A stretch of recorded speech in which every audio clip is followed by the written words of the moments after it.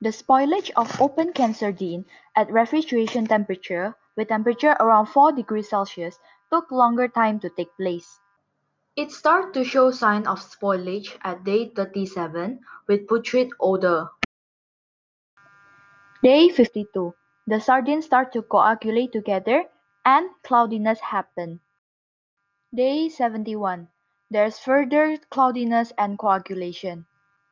The open can sardine that was kept at freezer with temperature around -18 degrees Celsius will last more than 72 days and still do not have any physical changes including formation of odor.